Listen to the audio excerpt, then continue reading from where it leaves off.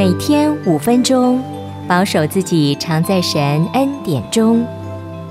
荒漠甘泉，引领你今天的属灵生命走向完全。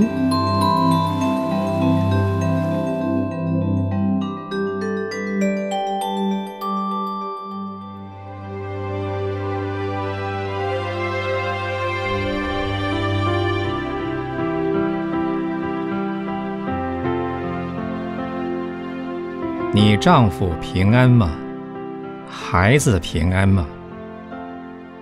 列王纪下4章26节。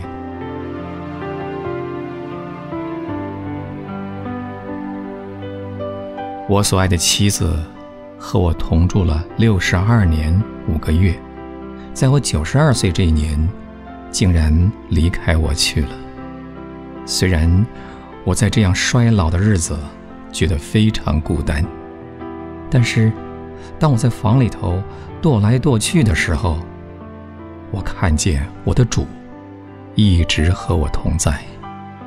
我就对他说：主耶稣啊，我虽然孤单，仍不孤单，你和我同在，你是我的朋友。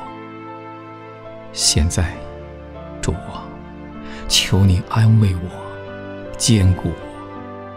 你看你可怜的仆人需要什么，你就给他什么。